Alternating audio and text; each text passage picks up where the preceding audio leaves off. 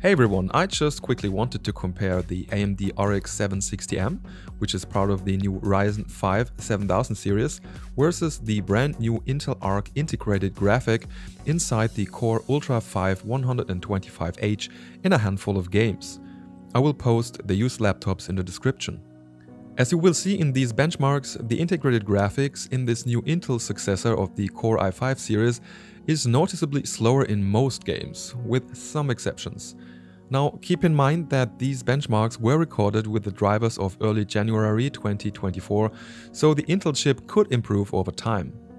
And I'll have to point out that especially the RX760m usually comes in laptops that have a dedicated GPU, so the use cases are pretty small, which is weird since it's a really good APU that could have surely been used in budget versions of slim and light ultrabooks and such.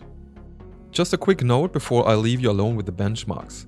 The RX760m was paired with 5600 MHz RAM and the Core Ultra 5 with 6400 MHz RAM, both 16GB. So with the same RAM speed, the RX760m would most likely be even a bit faster. Alright, and don't forget to subscribe for more benchmark videos and laptop reviews.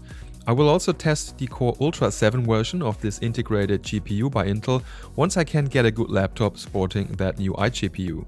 So see you next time, enjoy the benchmarks, bye bye and tschüss.